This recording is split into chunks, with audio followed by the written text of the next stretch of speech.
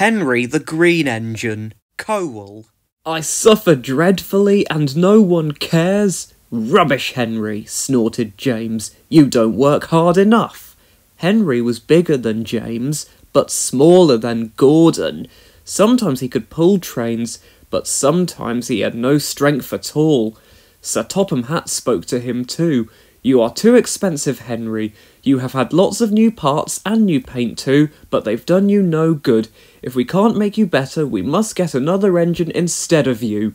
This made Henry, his driver, and his fireman very sad. Sir Topham Hatt was waiting when Henry came to the platform. He had taken off his hat and coat and put on overalls. He climbed to the footplate and Henry started. Henry is a bad steamer, said the fireman. I build up his fire, but it doesn't give enough heat.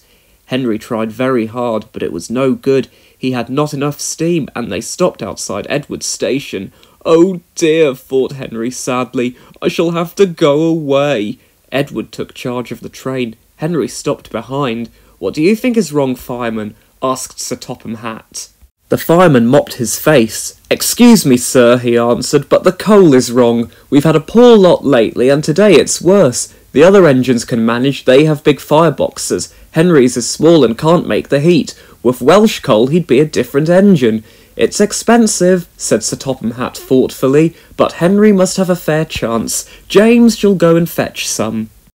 When the Welsh coal came, Henry's driver and fireman were delighted. Now we'll show them, Henry, old fellow. They carefully oiled his joints and polished his brass till it shone like gold. His fire had already been lit, so the fireman made it carefully. He put large lumps of coal like a wall around the outside, then he covered the glowing middle part with smaller lumps. You're spoiling my fire, complained Henry. Wait and see, said the fireman. We'll have a roaring fire, just when we want it. He was right.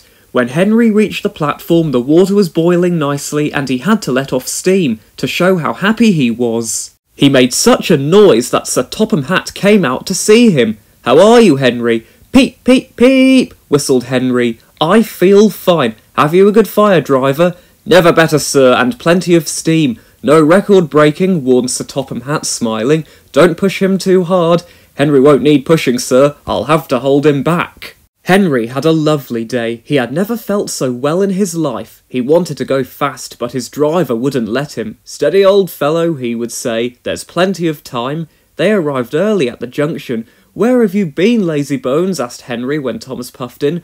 I can't wait for dawdling tank engines like you. Goodbye. Whoosh, said Thomas to Annie and Clarabel as Henry disappeared. Have you ever seen anything like it? Both Annie and Clarabel agreed that they never had.